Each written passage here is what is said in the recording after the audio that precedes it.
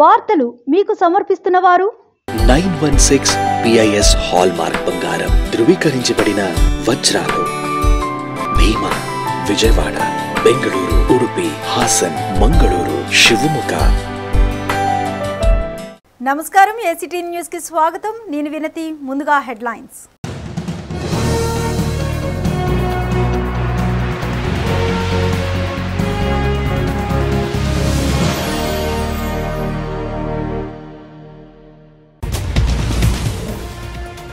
తుఫాను ప్రభావంతో రాష్ట్రంలో భారీ వర్షాలు. ప్రభావిత జిల్లాల అధికారులతో సమీక్షించిన సీఎం. యుద్ధ ప్రాతిపదికన సహాయక చర్యలు చేపట్టాలని ఆదేశం.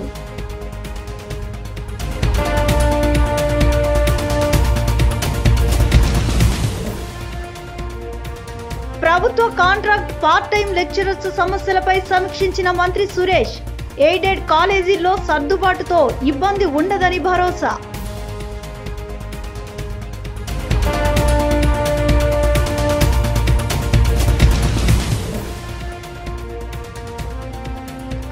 కుండపోతు వర్షంతో జలమయమైన బెజవాడ.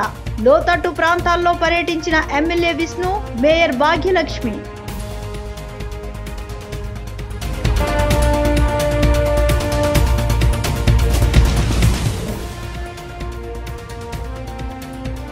నగరంలో ప్రశాంతంగా ముగిసిన బంద్. మోదీ పాలనతో దేశానికి నష్టమని పలు పార్టీల నేతల ఫైర్.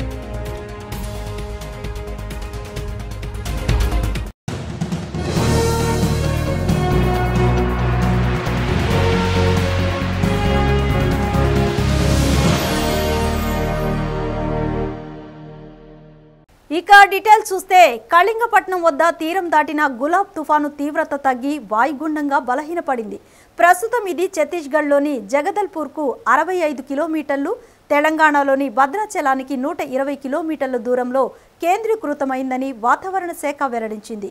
ఇది మరింత బలహీనపడి అల్పపీడనంగా మారుతుందని వాతావరణ శాఖ స్పష్టం చేసింది. కళింగపట్నం వద్ద తీరాన్ని దాటిన గులాబ్ తుఫాను తీవ్రత తగ్గి వాయుగుండంగా బలహీనపడిందని వాతావరణ శాఖ స్పష్టం చేసింది. ప్రస్తుతం ఇది ఛత్తీస్గఢ్లో జగదల్పూర్కు 65 కిలోమీటర్లు, తెలంగాణలోని భద్రాచలానికి 120 కిలోమీటర్ల దూరంలో కేంద్రీకృతమై ఉందని వాతావరణ కేంద్రం తెలియజేసింది.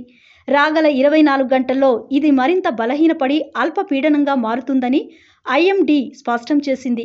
గడిచిన 6 గంటలుగా ఇది గంటకు 6 కిలోమీటర్ల వేగంతో కదులుతూ అరేబియా సముద్రంలోకి ప్రవేశించే అవకాశం ఉందని వాతావరణ కేంద్రం స్పష్టం చేసింది. ఈ నెల 30 నాటికి మహారాష్ట్ర, గుజరాత్కు సమీపంలో అరేబియా సముద్రంలోకి ప్రవేశించి మళ్లీ బలపడే సూచనలు ఉన్నట్లు ఐఎండీ వెల్లడించింది. ఇక వాయుగుండం ప్రభావంతో రాష్ట్ర వ్యాప్తంగా విస్తారంగా వర్షాలు కురుస్తున్నాయి.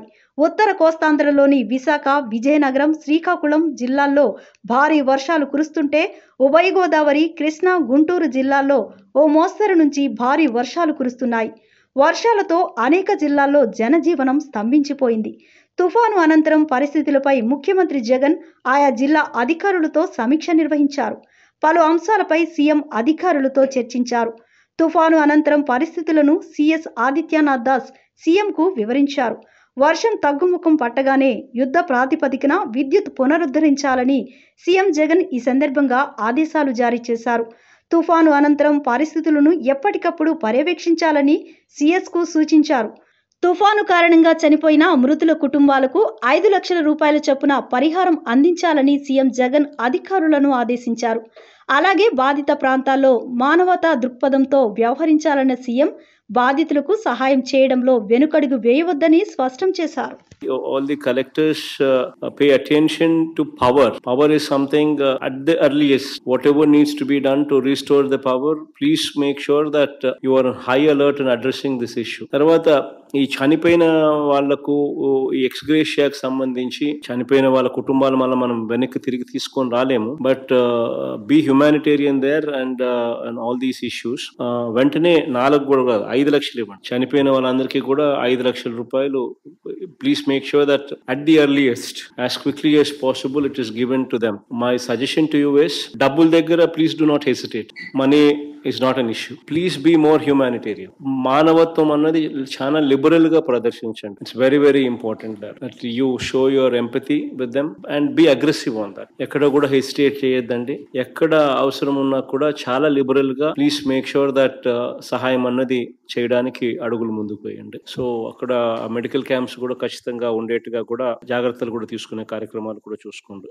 వర్షాలు తగ్గిన వెంటనే రిసీడ్ అయిన వెంటనే అవసరమైతే please be very very liberal there when enumeration కు చేయాల్సిన పరిస్థితి వచ్చినప్పుడు. Then depending upon the need you can always think about declaring a holiday tomorrow. That is, I leave the choice to you. Depending upon the requirement and the need, you may take a call there. Inundation took place, and that is why they had come to the relief camps. So since they come under that bracket, so when you're dispatching them, give them that 1,000 rupees and send them, so that the 1,000 rupees would be helpful in cleaning their houses. It will be helpful in some way or the other to them. So adu kuda ichi pampiche కార్యక్రమం చేయండి. రాష్ట్రంలోని దేవాదాయ అభివృద్ధిపై AP సర్కార్ దృష్టి సారించింది. దేవాలయాల్లో అవినీతిని నిరోధించేలా చర్యలు తీసుకోవడంతో పాటు సమగ్ర భూ సర్వేలో ఆలయ భూములకు ప్రాధాన్యతనివ్వాలని ముఖ్యమంత్రి వైఎస్ జగన్ అధికారులను ఆదేశించారు.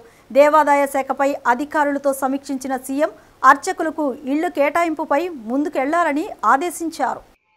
దేవాదాయ ధర్మాదాయ శాఖపై ముఖ్యమంత్రి జగన్ అధికారులతో సమీక్ష నిర్వహించారు. తాడేపల్లి క్యాంపు కార్యాలయంలో నిర్వహించిన సమీక్షలో మంత్రి వెల్లంపల్లి శ్రీనివాస్, ఆ శాఖ స్పెషల్ సెక్రటరీ వాణిమోహన్తో పాటు సంబంధిత శాఖ ఉన్నతాధికారులు పాల్గొన్నారు. ఈ సందర్భంగా ఆలయాల్లో వసతులు, మాన్యం భూములు తదితర అంశాలపై సీఎం ఆరా తీశారు. ఆలయాల్లో మెరుగైన వసతులు కల్పించాలని ఈ సందర్భంగా అధికారులను సీఎం ఆదేశించారు. అలాగే ఆలయాల్లో టికెట్ల జారీకి ఆన్లైన్ విధానం అమలు చేయాలని ముఖ్యమంత్రి సూచించారు. ఆలయ భూములు దేవునికే చెందేలా చూడాలని, దేవాలయాల్లో అవినీతి నిరోధించేలా చర్యలు తీసుకోవాలని సీఎం దిశానిర్దేశం చేశారు. సమీక్షా సమావేశం అనంతరం మంత్రి వెల్లంపల్లి శ్రీనివాస్ మీడియాకు వివరాలను తెలియజేశారు. ఏదైతే తిరుమల తిరుపతి దేవస్థానం ఏ విధంగా అభివృద్ధి చెందిందో అన్ని దేవాలయాలు కూడా ఆ విధంగా అభివృద్ధి చెందే విధంగా ఉండాలని చెప్పని టోటల్గా టీటీడీలో వీళ్ళందరికీ కూడా అక్కడ జరిగే సిస్టమ్స్ అన్నీ కూడా మిగతా టెంపుల్స్లో కూడా పెద్ద టెంపుల్స్లో ఇంప్లిమెంట్ చేసే విధంగా కూడా మా ముఖ్యమంత్రి గారు ఆల్రెడీ ఇప్పటికే టీటీడీఓ గారికి మా సెక్రటరీ గారికి కూడా ఆదేశాలు జారీ చేశారు. ఎందుకంటే అక్కడ తయారు చేసే ప్రసాదాలు తయారీ కావచ్చు, స్వామివారికి వచ్చే భక్తుల కోసం వసతి గృహాలు ఏ విధంగా ఉంటాయని కానివ్వండి, అదేవిధంగా ఆన్లైన్ సిస్టమ్ కానివ్వండి, ఇవన్నీ కూడా పూర్తిగా ఆడిటింగ్ సిస్టమ్ కానివ్వండి, ఐటీ సిస్టమ్ కానివ్వండి, ప్రతి ఒక్కటి కూడా అక్కడ మోడల్ పరిశీలించి పూర్తిగా అన్ని దేవాలయాల్లో అది ఇంప్లిమెంట్ చేసే విధంగా, అదేవిధంగా ఆన్లైన్ పూజా విధానం కానీ, ఆన్లైన్ టికెట్స్ కానీ, ఆన్లైన్ దర్శనాలు కానీ ఇవన్నీ కూడా. ఎందుకంటే ఆన్లైన్ అని చెప్పి ఎందుకంటున్నారంటే అవినీతి నిర్మూలించడానికి. ఏదైతే మాన్యువల్గా ఉన్న ద్వారా అయితే కనుక అక్కడున్న అధికారులు కావచ్చు, స్టాఫ్ కావచ్చు ఏదైనా మోసం చేసే అవకాశాలు ఉన్నాయి. వాటన్నిటిని కూడా పూర్తిగా ఆన్లైన్ సిస్టమ్ ద్వారా ప్రజలకి, భక్తులకి మెరుగైన సౌకర్యాలు కావచ్చు, అదేవిధంగా మెరుగైన అన్ని రకాల దేవాలయాలకు సంబంధించి అన్ని రకాల అభివృద్ధి కార్యక్రమాలు కానీ ఇవన్నీ కూడా పూర్తిగా చేయమని చెప్పని ఈరోజు గౌరవ ముఖ్యమంత్రి గారు ఆదేశాలు జారీ చేశారు. అదేవిధంగా భూములు ఏదైతే దేవాలయాల భూములు ఉన్నాయో వాటన్నిటిని కూడా పరిరక్షించాలని చెప్పని మా CCLA సెక్రటరీ గారిని కూడా పిలిపించి వారికి కూడా త్వరితగతిన దేవాలయాల భూములన్నీ కూడా సర్వే చేసి ఏదైతే ఇప్పుడు రాష్ట్ర వ్యాప్తంగా చేస్తున్న భూములు ఉన్నాయో మొట్టమొదటి ప్రయారిటీ కింద దేవాదాయ శాఖ భూములన్నీ కూడా సర్వే చేసి వాటన్నిటిని కూడా ఒక సిస్టమ్ ప్రకారం ఆ దేవాలయాలకు చెందే విధంగా చేయమని చెప్పని. ఇప్పటి వరకు కూడా దేవాదాయ శాఖలో విజిలెన్స్ అండ్ సెక్యూరిటీ వింగు చాలా వీక్గా ఉండేది.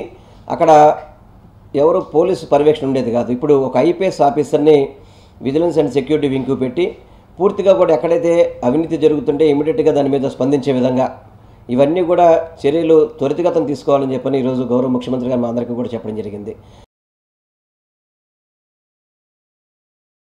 గత టీడీపీ పాలనలో ప్రభుత్వ పాఠశాలలు పూర్తిగా నిర్వీర్యం అయ్యాయని మంత్రి ఆదిమూలపు సురేష్ అన్నారు. విద్యారంగంలో అనేక సంస్కరణలకు శ్రీకారం చుట్టిన సీఎం జగన్ పాఠశాలల అభివృద్ధికి అనేక కార్యక్రమాలు అమలు చేస్తున్నారని తెలిపారు. ఎయిడెడ్ కాలేజీల్లో సర్దుబాటుతో కాంట్రాక్ట్ లెక్చరర్లకు ఇబ్బంది ఉండకూడదని రాష్ట్ర విద్యాశాఖ మంత్రి ఆదిమూలపు సురేష్ స్పష్టం చేశారు. ప్రభుత్వ కళాశాల కాంట్రాక్ట్ పార్ట్ టైం లెక్చరర్ల సమస్యలపై ఉద్యోగ సంఘాల ప్రతినిధులు మంత్రికి వినతి పత్రాన్ని ఇచ్చారు. అనంతరం వారితో సమావేశమైన మంత్రి పలు అంశాలపై చర్చించారు. విద్యారంగ అభివృద్ధికి సీఎం జగన్ అనేక చర్యలు తీసుకుంటున్నారని తెలిపారు. అనంతరం మీడియాతో మాట్లాడిన మంత్రి సురేష్ ఫౌండేషన్ స్కూల్స్ ఏర్పాటుతో స్కూల్స్ మూసివేయడం కానీ ఉపాధ్యాయులను తొలగించడం కానీ ఉండదని స్పష్టం చేశారు. గ్రాంట్ ఇన్ ఎయిడ్ పోస్టుల భర్తీలో అనేక అంశాలు ఉన్నందున వాటిపై సమగ్ర నివేదికను రూపొందించి సీఎం ముందు ఉంచుతామని తెలిపారు. ముఖ్యమంత్రి ఆదేశాల మేరకు తదుపరి చర్యలు తీసుకుంటామని ఆయన వెల్లడించారు. ఏవైతే కాలేజీలు కానివ్వండి, స్కూళ్ళు కానివ్వండి, జూనియర్ కాలేజీలు కానివ్వండి, స్వచ్ఛందంగా ప్రభుత్వం ఇస్తున్నటువంటి గ్రాంట్ ఇన్ ఎయిడ్ను వదులుకోవడానికి, లేకపోతే గ్రాంట్ ఇన్ ఎయిడ్తో పాటు దానికి ఉన్నటువంటి ఆస్తిపాస్తులు కూడా ప్రభుత్వానికి అప్పచెప్పే ఉద్దేశం ఉంటే అలాంటి స్కూళ్ళు, కాలేజీను, డిగ్రీ కాలేజీను తీసుకొని ప్రభుత్వమే చక్కగా ఏ విధంగా అయితే నాడు నేడు కార్యక్రమాల ద్వారా మరి మౌలిక వసతుల్లో సమగ్రమైన మరి మార్పులు తీసుకొచ్చి ఈరోజు ఎన్రోల్మెంటు మరి ముఖ్యంగా పేద విద్యార్థులకు ఒక ఆదర్శంగా నిలిచాయో ఆ విధంగా ఈ యొక్క విద్యా సంస్థలను తీర్చిదిద్దాలనే ఒక ఆలోచనతోటి ఈ యొక్క రిపోర్ట్ను క్యాబినెట్ 4th May 2020 ఈ యొక్క రిపోర్ట్ను ఆమోదిస్తూ ఈ యొక్క ప్రతిపాదనలు ఏవైతే ఉన్నాయో గ్రాంట్ ఇన్ ఎయిడ్ స్కూల్స్ను ఒట్టి గ్రాంట్ ఇన్ ఎయిడ్గా మరి అప్పచెప్పడానికి, లేకపోతే అసెట్స్తో పాటు అప్పచెప్పడానికి, లేకపోతే అవి మరి సమర్థవంతంగా మరి వారే నడుపుకోవడానికి, ఇలాంటి 3 ఆప్షన్స్ తోటి ఈ యొక్క రిపోర్టు ఆధారంగా, రత్నకుమార్ రిపోర్టు ఆధారంగా సంస్కరణలు చేపట్టాలని చెప్పి ముఖ్యమంత్రి గారు మరి ఆదేశాలు ఇవ్వడం జరిగింది. తుఫాను ప్రభావంతో ఉదయం నుంచి కురిసిన భారీ వర్షానికి విజయవాడలో లోతట్టు ప్రాంతాలు నీట మునిగాయి. సెంట్రల్ నియోజకవర్గంలోని కండ్రిక, రాజీవ్ నగర్, ప్రకాష్ నగర్తో పాటు అనేక ప్రాంతాల్లో వర్షపు నీరు ముంచెత్తడంతో ప్రధాన రహదారులతో పాటు అంతర్గత రోడ్లు జలమయమయ్యాయి. ఎమ్మెల్యే మల్లాది విష్ణు, మేయర్ రాయన భాగ్యలక్ష్మి, మున్సిపల్ కమిషనర్ ప్రసన్న వెంకటేష్ లోతట్టు ప్రాంతాల్లో పర్యటించి వర్షపు నీరు నిలిచిపోకుండా చూడాలని అధికారులను ఆదేశించారు. గులాబ్ తుఫాను ప్రభావంతో విజయవాడ నగరంలో ఈరోజు తెల్లవారుజాము నుంచి 4-5 గంటల పాటు ఏకదాటిగా వర్షం దంచుకొట్టింది. దీంతో సెంట్రల్ నియోజకవర్గంలో అనేక ప్రాంతాలు జలమయమయ్యాయి. శివారు ప్రాంతాలతో పాటు లోతట్టు ప్రాంతాలు నీట మునిగాయి. సింగినగర్, ప్రకాష్ నగర్, రాజీవ్ నగర్, కండ్రికతో పాటు బోస్ నగర్, ఎల్బీ నగర్ ప్రాంతాల్లో వర్షపు నీరు ఇళ్లల్లోకి చేరడంతో స్థానికులు అనేక ఇబ్బందులకు గురయ్యారు. ముంపు ప్రాంతాల్లో స్థానిక ఎమ్మెల్యే మల్లాది విష్ణు, నగర mayor Bhagyalakshmi, municipal commissioner Prasanna Venkatesh, ఇతర అధికారులు పర్యటించారు. వర్షపు నీరు మళ్లించడంపై అధికారులతో చర్చించిన MLA Vishnu, Kandrika DP station ద్వారా ఎగువ ప్రాంతాల నుంచి వచ్చే నీరు 33 తూముల్లోకి పారే విధంగా చూడాలని సూచించారు. వర్షపు నీరు నిలిచిపోకుండా చూడాలని అధికారులను కోరారు. తగినన్ని మోటార్లు సాయంతో యుద్ధ ప్రాతిపదికన పునరుద్ధరణ పనులు చేయాలని అధికారులకు ఎమ్మెల్యే విష్ణు సూచించారు. ముంపు నుంచి శాశ్వత పరిష్కారానికి కృషి చేస్తానని ఈ సందర్భంగా విష్ణు స్థానికులకు హామీ ఇచ్చారు. మెయిన్ రోడ్ నుంచి అవతలకి ఇక్కడ నుంచి అవతలైతే ఒక డీపీ స్టేషన్ లాగా మనం మోటార్ పంప్ చేసి అవతల పక్క వెళ్ళేదాన్ని చూసుకోవాలి. వెళ్ళిపోయాం మనం వెయిట్ ఎలా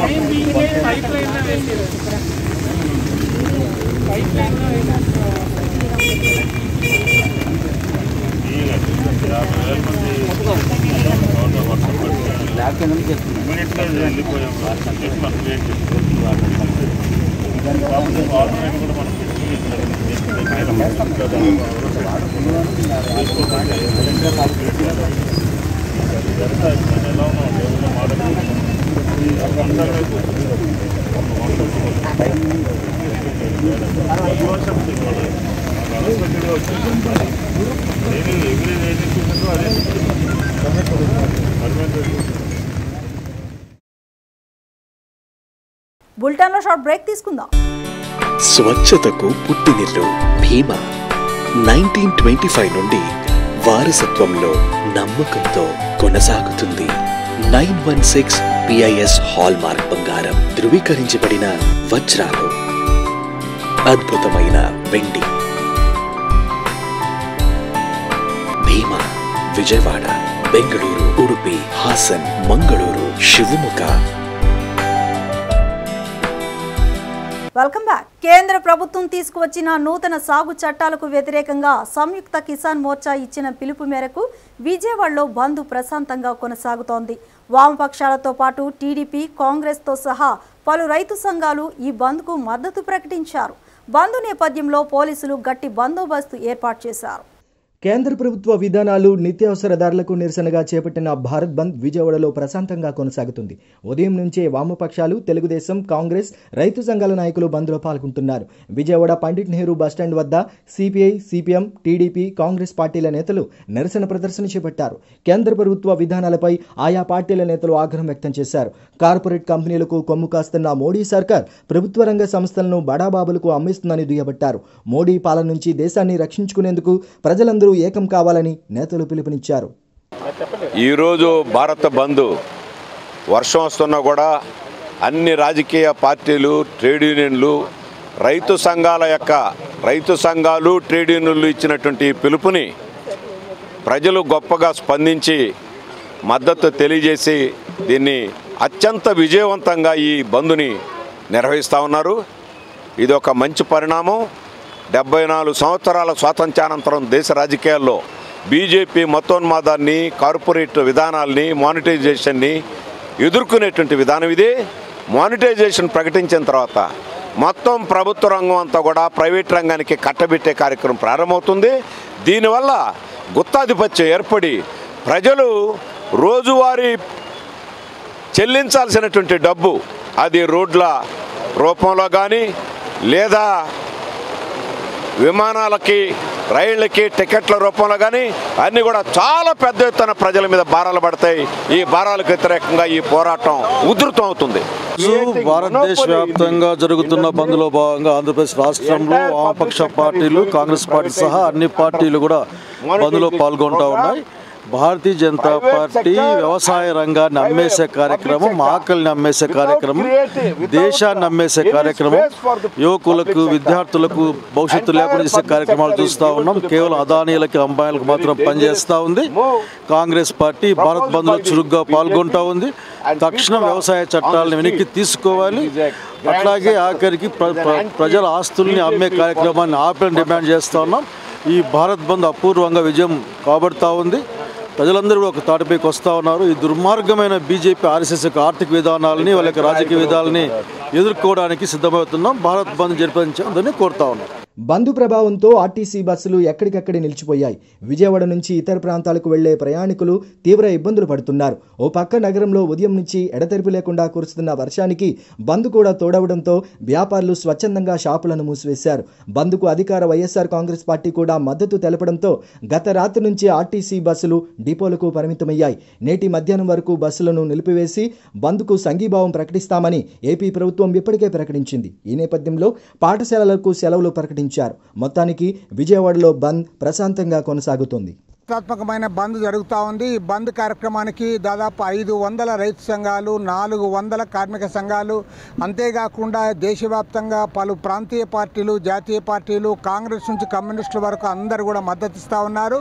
ఆంధ్రప్రదేశ్ రాష్ట్రంలో ఈరోజు స్పష్టంగా కనపడతా ఉంది. అధికార వైఎస్ఆర్ కాంగ్రెస్ పార్టీ, ప్రతిపక్ష తెలుగుదేశం పార్టీ కూడా ప్రత్యక్షంగా ఈ బంద్కు సహకరిస్తూ ఉన్నారు. కాబట్టి ఇప్పటికైనా నరేంద్ర మోడీ ప్రభుత్వం దిగి రావాలని కోరుతా ఉన్నాము. ప్రభుత్వ రంగ సంస్థల ఆస్తులన్నీ కూడా ప్రైవేటైజేషన్ చేయడానికి మానిటైజేషన్ అనేటువంటి ముద్దు పేరుతోటి ఈ రోజున రైతు నల్ల చట్టాలను తీసుకువచ్చి పెద్ద ఎత్తున భారతీయ జనతా పార్టీ ప్రజా వ్యతిరేక కార్యక్రమాలకు పాల్పడినటువంటి సందర్భంగా ఈ రోజున భారత్ బంద్ జయప్రదమైంది. ఈ భారత్ బంద్కి అన్ని రాజకీయ పార్టీలు, వర్గాల ప్రజలు కూడా పెద్ద ఎత్తున మద్దతు పలుకుతున్నటువంటి నేపథ్యంలో ఇప్పటికైనా నరేంద్ర మోడీ ఈ దేశ రాజకీయాల నుంచి నువ్వు తప్పుకోకపోతే, వైదొలగకపోతే ప్రజలు క్షమించరు. రైతు నల్ల చట్టాలను వెంటనే రద్దు చేయాలి. ఆ వైపుగా దేశవ్యాప్తంగా జరిగేటువంటి భారత బంద్లో కూడా ప్రజలందరూ భాగస్వాములు కావాలి. మన రాష్ట్రంలో బంద్ జయప్రదమైందని చెప్పి ఈ సందర్భంగా ప్రకటిస్తున్నాం. సంస్కృతి సంప్రదాయాలకు పూర్వ వైభవం తీసుకువచ్చేందుకు ఆలయాల్లో ధర్మపదం కార్యక్రమాన్ని నిర్వహిస్తున్నట్లు దేవాదాయ శాఖ ప్రాంతీయ సంయుక్త కమిషనర్ సురేష్ బాబు తెలిపారు.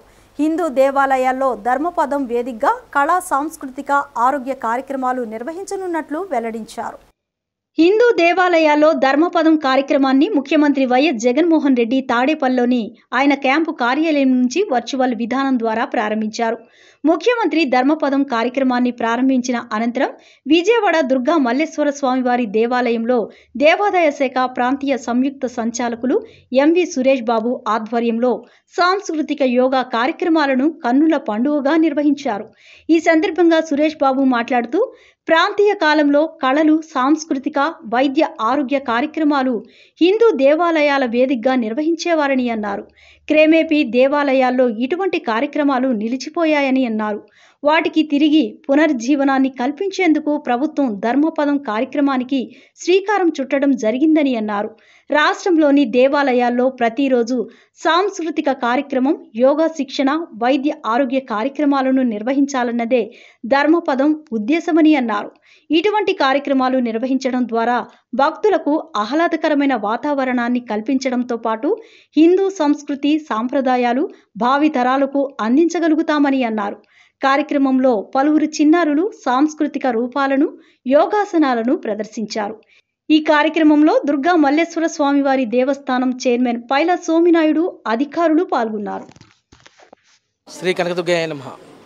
ఈరోజు రాష్ట్ర ముఖ్యమంత్రి వర్యులు శ్రీ వైఎస్ జగన్మోహన్ రెడ్డి గారిచే శ్రీ కనకదుర్గమ్మ వారి దేవస్థానం నందు ధర్మపదం అనే కార్యక్రమాన్ని ఈరోజు ఆలయాల్లో ప్రతినిత్యం జరపవలసిన నృత్యము, అదేవిధంగా ఆరోగ్యము, యోగా మొదలు సంబంధించిన కార్యక్రమాలన్నీ కూడా నిత్యం ఆలయాల్లో చేపట్టాలనే ఉద్దేశంతో ఈరోజు లాంఛనంగా మన కనకదుర్గమ్మ వారి దేవస్థానం నందు ఈరోజు లాంఛనంగా ప్రారంభించడం జరిగింది. అదేవిధంగా ముఖ్యమంత్రి వర్యులు గారు వర్చువల్గా వారి క్యాంపు కార్యాలయం నుంచి ఈ కార్యక్రమాన్ని కూడా లాంచ్ చేయడం కూడా జరిగింది. ఈ రోజు నుంచి కూడా మా దేవాదాయ శాఖ ఆధ్వర్యంలో నిర్వహించే ప్రతి ఆలయంలోనూ కూడా ఈ కార్యక్రమాలన్నీ కూడా నిత్యం కూడా నిర్వహించే విధంగా మేమందరం కూడా చర్యలు తీసుకుంటున్నాం. ఈ కార్యక్రమంలో పాల్గొన్న మా దేవస్థానం ఇంజనీరింగ్ సిబ్బంది కానీ అర్చక స్వాములు కానీ, అదేవిధంగా మా డీసీ గారు, ఏసీ గారు, మా ప్రిన్సిపల్ సెక్రటరీ గారు, మినిస్టర్ గారు అందరికి కూడా ప్రత్యేకించి ధన్యవాదాలు తెలుపుతున్నాం. వైసీపీ పాలనలో మార్కెట్ యార్డ్ వ్యవస్థ నిర్వీర్యం అవుతోందని మాజీ మంత్రి దేవినేని ఉమామహేశ్వరరావు విమర్శించారు. మార్కెట్ యార్డులు కార్పొరేట్ శక్తుల చేతుల్లోకి వెళ్లబోతున్నాయని తెలిపారు. భారత్ బంద్లో భాగంగా విజయవాడ రూరల్ మండలం గొల్లపూడిలో నిర్వహించిన బంద్లో ఉమా పాల్గొన్నారు. ఈ సందర్భంగా ఆయన మాట్లాడుతూ రైతు ప్రయోజనాలు దెబ్బతీసే సాగు చట్టాలకు, విశాఖ ప్రైవేటీకరణకు మద్దతు తెలిపి వైసీపీ ఇక్కడ డ్రామాలు ఆడుతుందని మండిపడ్డారు. భారత్ బంద్ని ప్రజలు స్వచ్ఛందంగా జయప్రదం చేశారు. గులాబ్ తుఫాను ప్రభావం ఉన్నప్పటికీ కూడా ప్రజలు ఎక్కడికక్కడ స్వచ్ఛందంగా భారత్ బంద్లో పాల్గొన్నారు. ఏదైతే ఈరోజు కేంద్ర ప్రభుత్వం ప్రవేశపెట్టిన నూతన వ్యవసాయ చట్టాలు రైతు ప్రయోజనాలకు విరుద్ధంగా ఉన్నాయి. మార్కెట్ యార్డ్ వ్యవస్థ నిర్వీర్యం అవుతూ ఉంది. ఏదైతే ఇవాళ ధరల స్థిరీకరణది కానివ్వండి, రైతుల గిట్టుబాటు ధరలు కానివ్వండి, ఇవన్నీ కూడా కార్పొరేట్ శక్తులు, మార్కెట్ శక్తుల్లో చేతుల్లోకి వెళ్ళిపోతూ ఉన్నాయి. కార్మిక వ్యతిరేక చట్టాలు కూడా తీసుకొచ్చారు. ఇవాళ ఆంధ్రప్రదేశ్ ప్రభుత్వంలో రైతు పెట్టే వ్యవసాయ పంపు సెట్లకు కూడా మీటర్లు పెట్టి ఆల్రెడీ శ్రీకాకుళంలో మీటర్లు పెట్టేశారు. కంపల్సరీగా రైతు డబ్బు కట్టిన తర్వాతే కరెంట్ ఇచ్చే పరిస్థితి ఇవాళ చాలా జిల్లాలో, కృష్ణా జిల్లాలో చాలా జిల్లాల్లో ఇవాళ వ్యవసాయ పంపు సెట్లకి మీటర్లు కూడా పెట్టడం జరిగింది. అదేవిధంగా ఇవాళ ఉక్కు ఫ్యాక్టరీ, విశాఖ ఉక్కు, ఆంధ్రుల హక్కు పోరాటాలు చేసి 35 మంది బలిదానాలతో పోలీస్ కాల్పుల్లో ఎంతోమంది యువకులు, పిల్లలు కూడా చనిపోయారు. అటువంటి ఆంధ్రుల హక్కు, విశాఖ ఉక్కును కూడా ఇవాళ ప్రైవేటీకరిస్తూ ముందుకెళ్తా ఉంటే రాష్ట్ర ప్రభుత్వం మద్దతు తెలిపి ఈరోజు డ్రామాలు ఆడుతూ ఉంది. రాజ్యసభ ఎంపీ విజయసాయి రెడ్డి రాజ్యసభలో చాలా స్పష్టంగా వ్యవసాయ చట్టాలని సమర్థిస్తూ ఆ రోజు ఇతర పక్షాలని తిట్టడం జరిగింది. 28 మంది ఎంపీలను పెట్టుకొని కేంద్రంలో ప్రభుత్వాల మీద పోరాటం చేయకుండా, ఒత్తిడి చేయకుండా ఇవాళ ఢిల్లీలో ఓ మాట మాట్లాడుతున్నారు, ఇక్కడ ఓ మాట మాట్లాడుతూ ఉన్నారు. ఇవాళ ప్రజలు స్వచ్ఛందంగా భారత్ బంద్ని జయప్రదం చేశారు. రైతు ప్రయోజనాలకు విరుద్ధంగా ఇవాళ చేస్తూ ఉన్న ఈ చట్టాలు చాలా పెద్ద ఎత్తున రైతుకు నష్టం చేయబోతూ ఉన్నాయి. ఇవాళ ఏదైతే వ్యవసాయ మార్కెట్ యార్డులు బలోపేతం అవ్వాలి, మార్కెట్ యార్డ్ వ్యవస్థ బలోపేతం కావాలి, ధరల స్థిరీకరణ కానీ, గిట్టుబాటు ధరలు కానీ రైతు పక్షాన ఉండాలి, కేంద్ర రాష్ట్ర ప్రభుత్వాలు రైతు పక్షాన ఉండాలి. ఇవాళ స్పష్టంగా భారత్ బంద్ని దేశ ప్రజలందరూ భారీ వర్షాలు తుఫాను ప్రభావంగా అతి భారీ వర్షాలు ఉన్నప్పటికీ కూడా ప్రజలు పెద్ద ఎత్తున ఈ బంద్లో పాల్గొన్నారు. భారత్ బంద్ని జయప్రదం చేశారు. భారత్ బంద్కు టీడీపీ సంపూర్ణ మద్దతు ప్రకటించింది. టీడీపీ రైతు విభాగం ఆధ్వర్యంలో పార్టీ నేతలు నిరసన ర్యాలీ నిర్వహించారు. కేంద్ర ప్రభుత్వం అనుసరిస్తున్న రైతు కార్మిక వ్యతిరేక విధానాలను నిరసిస్తూ ఆ పార్టీ నేతలు నినాదాలు చేశారు. కేంద్ర ప్రభుత్వం అనుసరిస్తున్న రైతాంగ కార్మిక వ్యతిరేక విధానాలను నిరసిస్తూ తెలుగుదేశం పార్టీ రైతు విభాగం ఆధ్వర్యంలో భారత్ బంద్కు సంఘీభావంగా నిరసన ర్యాలీ నిర్వహించారు. పటమట ఎన్టీఆర్ సర్కిల్ నుంచి ప్రారంభమైన ఈ ర్యాలీకి పార్టీ రైతు విభాగం ప్రతినిధి గద్దె ప్రసాద్, మాజీ కార్పొరేటర్ చెన్నుపాటి గాంధీ తదితరులు నేతృత్వం వహించారు. ఈ సందర్భంగా వారు మాట్లాడుతూ కేంద్ర రాష్ట్ర ప్రభుత్వాలు అనుసరిస్తున్న ప్రజా వ్యతిరేక విధానాలను తీవ్రంగా ఖండిస్తున్నామని అన్నారు. దేశ రాజధాని ఢిల్లీలో 10 నెలలుగా రైతులు ఆందోళనలు చేస్తున్నా రైతాంగ వ్యతిరేక చట్టాలను రద్దు చేయకుండా మోదీ ప్రభుత్వం నిరంకుశంగా వ్యవహరిస్తోందని మండిపడ్డారు. విశాఖ ఉక్కు కర్మాగారాన్ని కేంద్రం తెగనమ్మేందుకు చూస్తుందని, రాష్ట్రంలోని వైసీపీ ప్రభుత్వం తిప్పికొట్టకుండా మౌనం వహిస్తోందని విమర్శించారు. వ్యవసాయ కార్మిక వ్యతిరేక చట్టాలను తక్షణమే ఉపసంహరించాలని జిల్లా లారీ ఓనర్స్ అసోసియేషన్ ప్రధాన కార్యదర్శి గోపిశెట్టి వెంకయ్య డిమాండ్ చేశారు. పెట్రోల్, డీజిల్ ధరలు తగ్గించడంతో పాటు వీటిని జీఎస్టీ పరిధిలోకి తేవాలని కోరారు.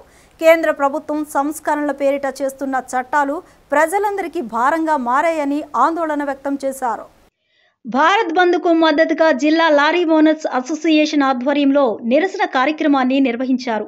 ఈ సందర్భంగా వెంకయ్య మాట్లాడుతూ కేంద్ర ప్రభుత్వం తెచ్చిన 3 నల్ల చట్టాలను రద్దు చేయాలని డిమాండ్ చేశారు. 10 నెలలుగా రైతులు ఆందోళనలు చేస్తున్నా ప్రభుత్వం వారిని చర్చలకు ఆహ్వానించకపోవడం దురదృష్టకరమని అన్నారు. ఉద్యమాన్ని అణిచివేసేందుకు కేంద్రంలోని మోదీ ప్రభుత్వం ప్రయత్నిస్తోందని ఆరోపించారు. 64 రూపాయలు ఉన్న డీజిల్ను 90 రూపాయలకు పెంచిందని మండిపడ్డారు. విశాఖ స్టీల్ ప్లాంట్ ప్రైవేటీకరణ నిలుపుదల చేయాలని విజ్ఞప్తి చేశారు. ఇవాళ కిసాన్ సంయుక్త రైతుల మద్దతుగా 27 పార్టీల వారు వాళ్ళందరం కూడా ఢిల్లీలో తీసుకున్న ఇవాళ భారత బంధుకి లారీ ఓనర్స్ అసోసియేషన్ మద్దతు పలికి మేము ఇవాళ ఈ కార్యక్రమం నిర్వర్తిస్తున్నాము.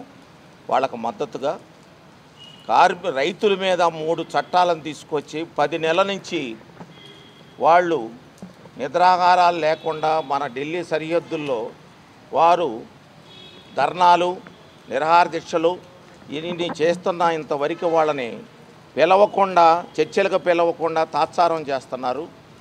600 మంది రైతులు చనిపోయినా వారి మీద కనికరం కూడా చూపించట్లేదు. రైతులందరూ కూడా ఢిల్లీకి రాకుండా రోడ్ల మీద మేకులు, కందకాలు తవ్వి పోలీసు బందోబస్తుతోటి వాళ్ళని ఢిల్లీ సరిహద్దుల్లో కూడా రానికుండా చేస్తున్నారు.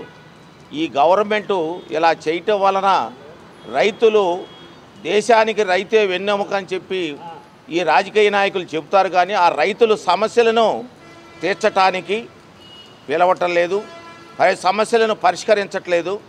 దేనికి ఈ రైతులకు మద్దతుగా 20 పార్టీలు అందరూ కూడా రాజకీయ విభేదాలుండా దేనికి మద్దతుగా పలికి ఇవాళ భారత బంద్ ప్రకటించారు. ఈ భారత బంద్కి మేము కూడా మా కార్మిక సంఘాలు, మా లారీ ఓనర్ సంఘాలు మేమందరం కూడా సంపూర్ణంగా మద్దతు పలికాము వీళ్ళకి.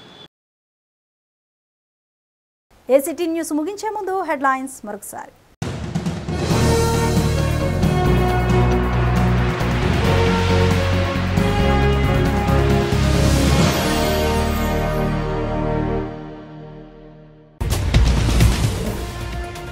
తుఫాను ప్రభావంతో రాష్ట్రంలో భారీ వర్షాలు, ప్రభావిత జిల్లాల అధికారులతో సమీక్షించిన సీఎం, యుద్ధ ప్రాతిపదికన సహాయక చర్యలు చేపట్టాలని ఆదేశం.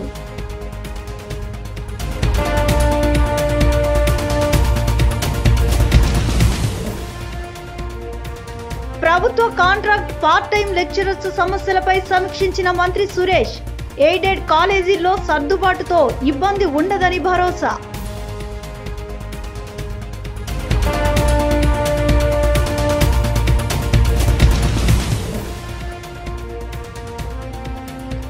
కుండపోతు వర్షంతో జలమయమైన బెజవాడ, లోతట్టు ప్రాంతాల్లో పర్యటించిన ఎమ్మెల్యే విష్ణు, మేయర్ భాగ్యలక్ష్మి.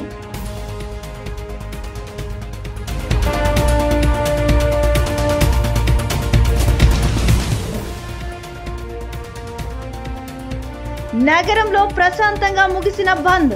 మోదీ పాలనతో దేశానికి నష్టమని పలు పార్టీల నేతల ఫైర్.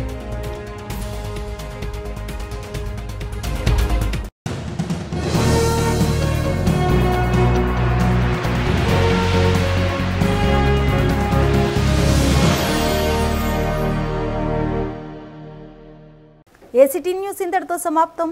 నమస్కారం.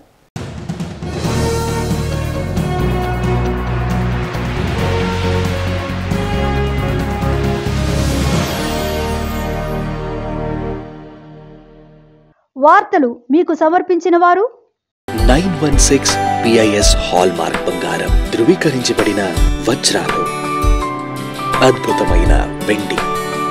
భీమా, విజయవాడ, బెంగళూరు, ఉడుపి, హాసన్, మంగళూరు, శివమొగ్గ.